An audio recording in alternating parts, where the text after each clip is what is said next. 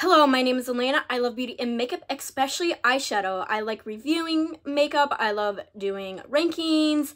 And if you like that kind of content, then definitely keep on watching.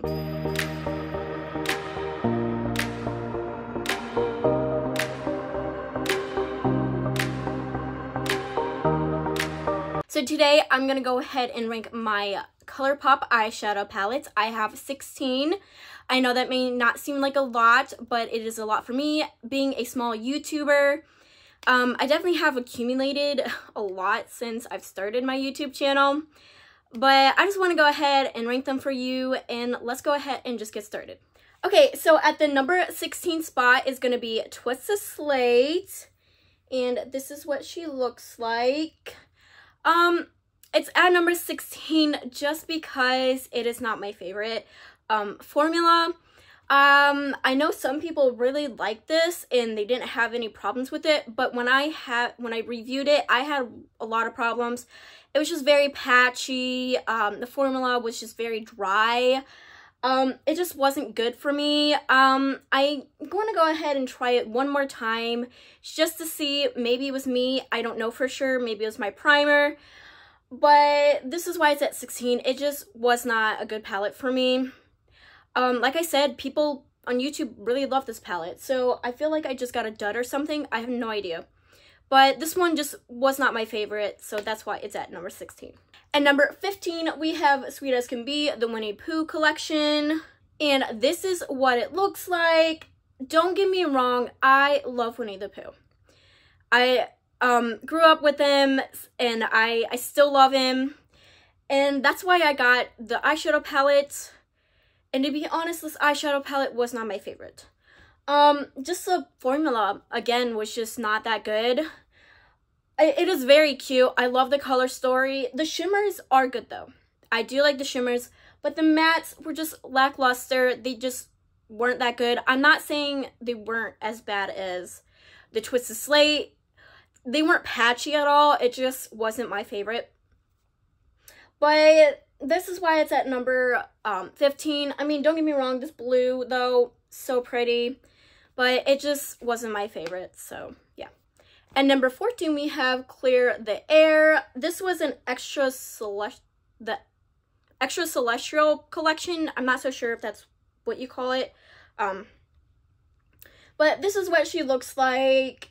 Not bad of a palette. After like this palette and so on, I don't really have any problems with any of them. It's just, you know, my preference. But this one is very, very nice. This shadow though did break, so I had to press it back in, but I like this. It wasn't bad of a palette. I'm just ranking it at number 14 just because of the color story. If you know me, I love color, and this is more of a neutral type of color story, but it's not bad. The formula was really, really good. I really enjoyed it, but it's just the color story is why it's at number 14. At number 13, we have Set in Stone, and this was with the Twisted Slate. It was like a little collection, and this is what she looks like. Very, very nice. I'm not gonna lie, this is super good palette, and it's just at number 13 just because of the color story, because it's neutrals, but this is a super good neutral palette. Let me tell you, the shimmers are amazing, the mattes are amazing. I really love this palette. It's just because it's neutral is why it's, you know, at number 13, but I had no problem with this palette. There is a cream right here. I don't like the cream. Not gonna lie, the cream is just, it's drying out. But otherwise, everything else is really, really good. So, yes. At number 12, we have On a Whimsy. And this is what she looks like. Very, very beautiful. That blue you see is such a stunning shimmer. I love it so much. It's just at number 12 because I like the other color stories they have going on a little better. This is really good though. I'm not gonna lie, the quality is super, super good. I think it is discontinued, if I remember correctly, but there's nothing wrong with this palette. I don't know, like the other color stories speak better to me. This was just a super good palette, so that's why it's at number 12. And number 11, we have Clearly in Love with that Extra Celestial collection. And this is what she looks like. Sorry, this is so awkward. It's so small and I'm not used to like holding small palettes, and I try to show you guys the best I can. So this is what she looks like. Very, very nice palette. It's just the color story again. That's why it's at number 11. But don't get me wrong, it's really, really nice. The collection was super nice. I really love the collection. It's just, like I said, just the color story. At number 10, we have Play It Cool. And this is what she looks like. I love this palette. I love it so much. Such a good palette. Again, we have a cream shadow. Not my favorite. The shimmers, though, and the mattes are super, super nice. It is a really nice palette. Don't get me wrong. It's just at number 10 just because of the color story, again. But it is a really nice palette. If you love your neutrals, and this is more of a warm tone neutral type of aspect, and it's just super, super nice. I love it, and it's just at number 10 just because of the color story, but a really nice palette. At number 9, we have Coast is Clear. So I do have a broken shadow, so I've not glued it back in. So I'm just gonna try to show you the best I can. If you can't see it as very well, I'm sorry. It's just because it keeps falling out. But this one was my favorite out of the collection. It's such a mauve-y, cool color story. And this one was just super good. I love this palette. It's just at number 9. Remember, just because of this color story. But this silver, though, let me tell you, this is a very nice silver. Everything about this palette is super nice. The mattes, the shimmers, everything. It's just at number 9 because of the color story, but I really enjoyed this palette. At number 8, we have the Your Golden palette. And this is my only big palette I have. I hope it's all in frame. I apologize if it's not. But I love this palette. I love it so much. It's such a good palette. We do have this pressed glitter, that blue that you see on top. That is a pressed glitter. It is actually kind of nice. I'm not going to lie. It is not bad of a pressed glitter. I have tried it and I liked it. I'm not much of a pressed glitter person. I don't like pressed glitters at all. But this one I thought was really nice. So the only reason why it's at number 8, just the color story. As you see, it's more neutral, but it is a super good palette. I use this palette a lot, to be honest. I know it may not look like I use it a lot, but I have used this a lot. I use it just for basic when I want to make a basic look. This is the palette I usually reach for, just because it has so many colors, so many different colors you can choose from. Tones, all of that, the colors, tones, and I just really like it. So yeah. At number 7, we have the High Tide palette, and this is what it looks like. Very, very beautiful. Love this palette. I have not used it in a hot second though. I need to use it again. It's just really nice, really blue. The only reason why it is at number 7 is just because it's just all blues. Don't get me wrong, I love my blues. I mean, I like purples better and greens, but blues I do love. And this is such a good blue palette. If you want affordable blue palette, monochrome, I think this is what it says. It is. It's like a monochrome, like the same color, kind of color story, all in one palette. I think that's what it's called, you know what I mean? But it is really, really nice. If you want that kind of palette, this would definitely be a good one to pick up. The formula is really nice. I've had no problems with this. I think it might be discontinued though. I'm not so sure. But I felt like this was a very underrated palette also. Not many people talked about it, but it's just at number 6, I think. No, number 7. It's at just number 7 just because it's just one color. But don't get me wrong, I like one color palettes, but I just don't reach into them as often as other palettes, like other palettes that have more colors. But it's just a really nice palette. It's at number 7 just because, like I said, just a one color story kind of palette. And number 6, we have the Child palette. And this is what is on my eyes today. I've been really wanting this palette. And as you see, I did do a full face of Colourpop. and 2 of the shadows broke, and I was really sad about that. I haven't contacted Colourpop yet. I mean, they're workable, they're still usable, so it's not like anything's wrong with it, but it's at number 6 just because I've only used it once, so I don't have like my final thoughts on it, but as of right now, it's a really nice palette. The only thing I did have troubles with, and I was kind of disappointed, is this color right here. I felt like it's hard panned. Like, you have to pick up with your fingers. You can't pick it up with the brush, because if you pick it up with the brush, it's not going to go on very well.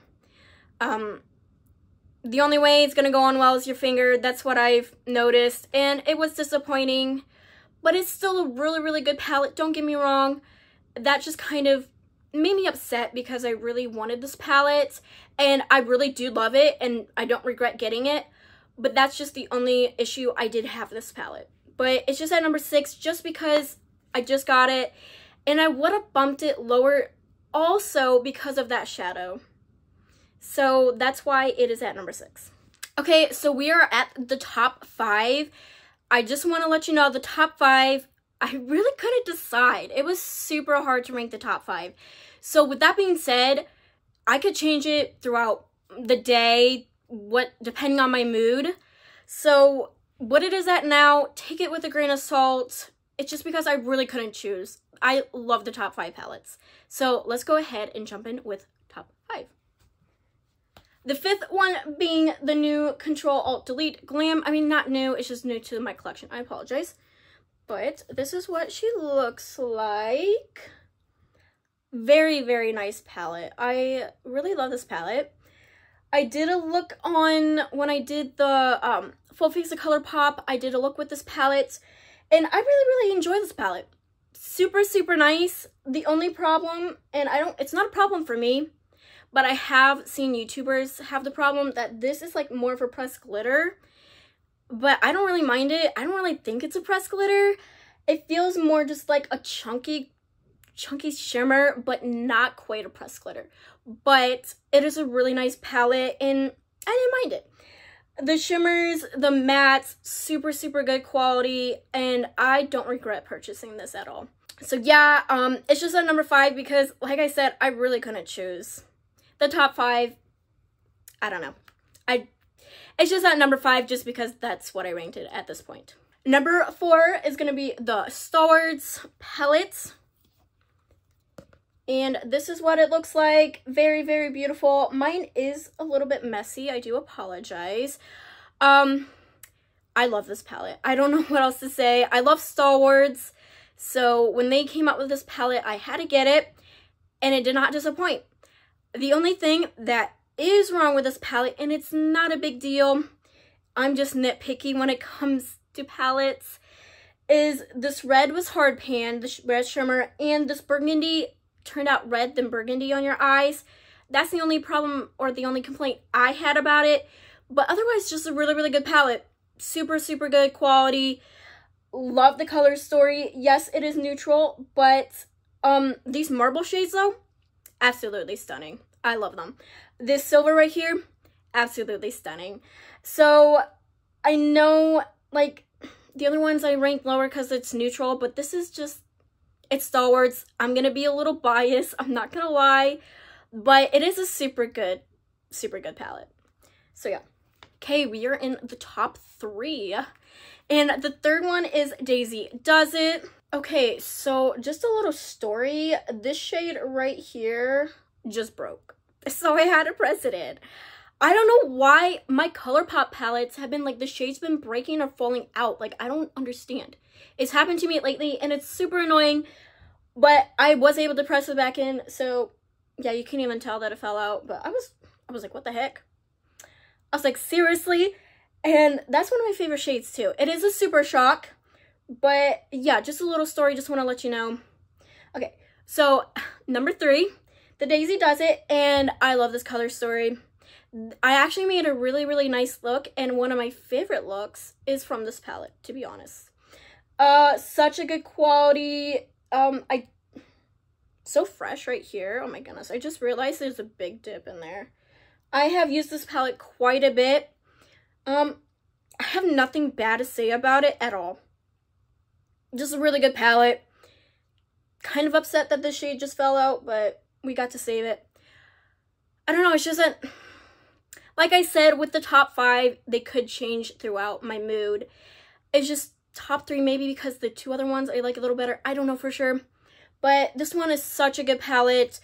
It was very underrated. Many people didn't talk about it, and I thought this palette was such a good palette. I don't know, really don't have anything bad to say about it. So this is the number 3. At number 2, we have the Mandalorian palette. I am seriously opening these with so much care because I'm just afraid things are gonna fall out. But this is number 2, the Mandalorian palette, and I love this palette. Such a grungy palette. I did a look maybe 3 weeks ago, 2 weeks ago. I'm not so sure, I don't remember, but the look turned out so well.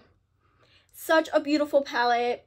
I'm not much of a gray person, but let me tell you, like, you can do these grays, and when you do the little duochrome right here, it helps a lot. It makes the look so much more better, and I really just, I don't know, this palette is just super, super good. I have nothing bad to say about this palette. The quality is amazing. Yeah. I think you can still get it, though. I'm pretty sure you can get it, and I just really love this palette. It's at number 2 just because the top one I like a little bit more, but like I said, take everything with a grain of salt, the top 5, but yeah. And then at number 1, we have Sage the Day, and this is what it looks like. Such a beautiful palette, amazing quality. This, I don't know, I really love this palette. It's at number 1, so obviously I like it, but this shade right here, so beautiful. This, like, all the shimmers are just really good. The mattes work so well. It's just amazing palette. I'm pretty sure you can still get it. If not, I do apologize, but I thought I saw it still on the website when I checked the other day. But this is such an amazing palette. Nothing bad to say about it. I got it back in January, so I haven't had it, like, for that long, but I have used it quite a bit, and I don't know, just this palette was just so good. It blew me away. So Sage the Day is at number 1. Okay, so that is going to be it for my ranking, my Colourpop palettes. If you enjoyed the video, don't forget to leave a thumbs up. It helps a lot. And don't forget to subscribe. That also helps a lot. But till then, I will be back with a lot more videos. And please just stay beautiful, stay healthy, and stay safe. Bye.